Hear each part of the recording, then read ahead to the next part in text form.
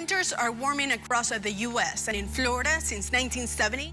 The winters have warmed 2 degrees, and in other places, the warming is more dramatic.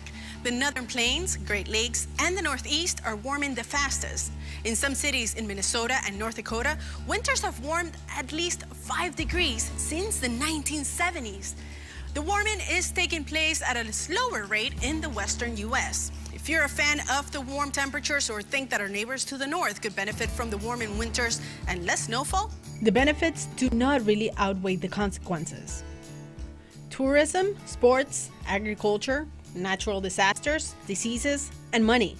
They can all be affected by warming winters. Hundreds of ski resorts depend on snowfall. This is a multi-million-dollar industry involving tourism and sporting events. Even if they receive snow, it can melt faster, affecting water reservoirs, which impact agriculture. If there's not much snow, then there are higher odds of experiencing a drought in some states out west, which can lead to wildfires.